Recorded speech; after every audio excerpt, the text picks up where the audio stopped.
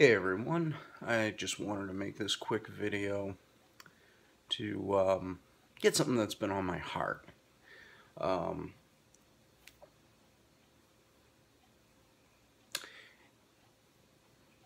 Everybody thinks that appearances are everything. In the world we live in, what you wear, they say the clothes makes the man, stuff like that. And I've seen this in churches too. And what I mean by that is there are a number of churches where they take the term Sunday best to really an ultimate extreme.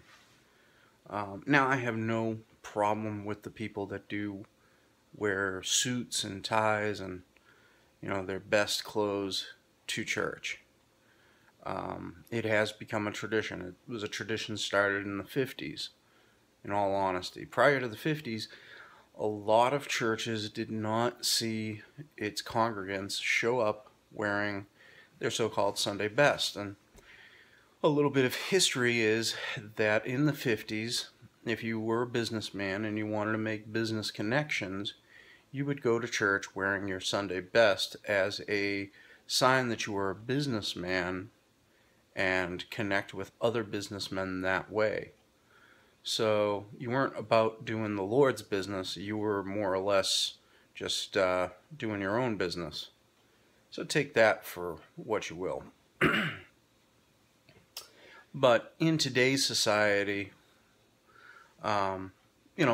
money's not as prevalent for some people, and people don't feel like they can go to church because they don't have a suit and tie. They have jeans and a t-shirt, or a polo shirt like I'm wearing right now, or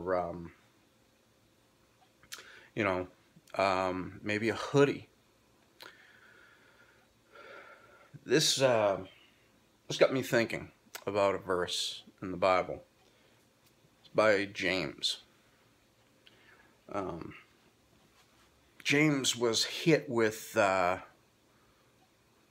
sort of the same thing, really, going on. He calls it the sin of partiality.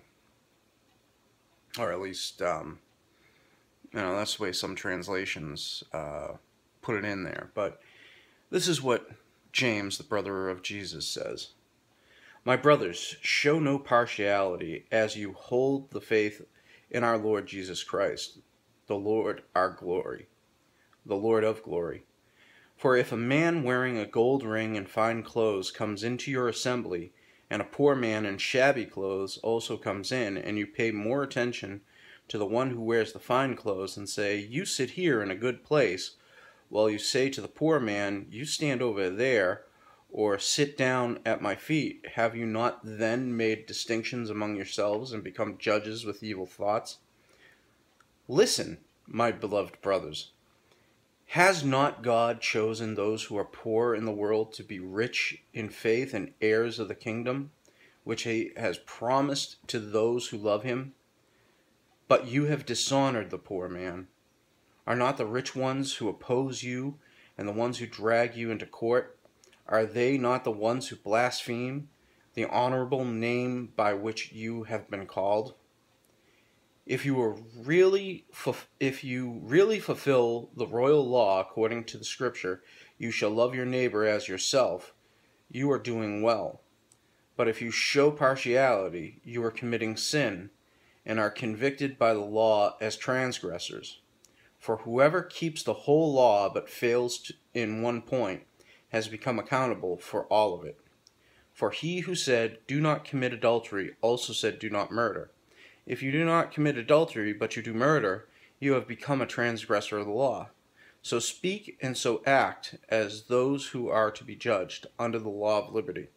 For judgment is without mercy to one who has shown no mercy. Mercy triumphs over judgment. Now, the main reason why I'm sharing that is because, when we watch the televangelists, and anyone who knows me knows I hold great disdain for many of them. you'll always notice that when they pan into the audience, there's always well-dressed people. Some of what I've heard, rumors, say that they actually watch the people come in and they tell the people where to sit. So it's kind of an interesting thought there, because they're doing exactly what James said. They're showing partiality. And the thing is that God died for all. Jesus died for all. It doesn't matter if you're poor or rich, whether you're black or white or yellow or, whatever your ethnic background is, Jesus died for you. So, if we show partiality, we're not doing what God has called us to do. And that's where he talks about the sin. And you got to remember, too, that, like he points out, there are things that were going on in that church where they were letting the rich people sit in certain seats, but these were the same people that were suing them because of their faith. Doesn't make sense, does it?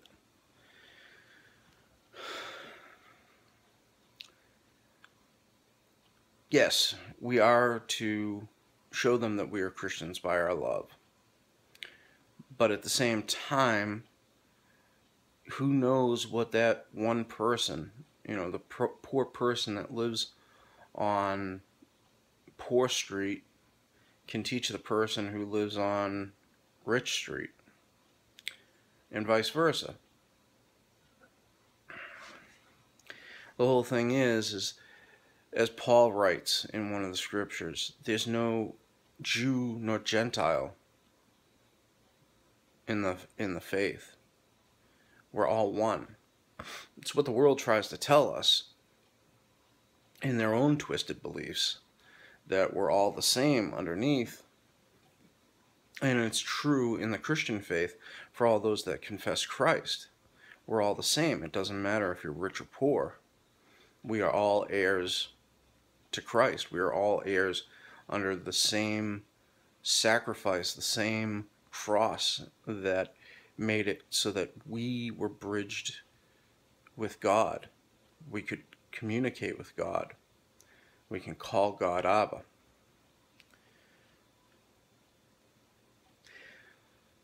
So the next time you go to church and you see that person that looks timid because they're looking around and they're not wearing the best of clothes, don't give them a cold shoulder.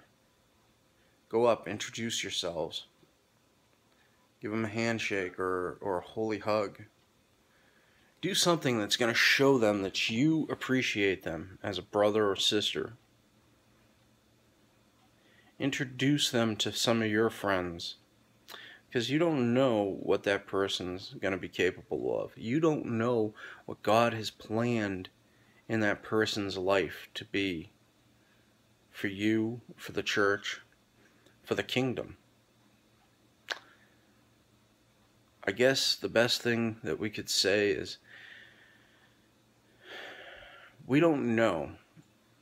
God knows the hearts of all. God knows the plans of all. God has planned everything in our lives.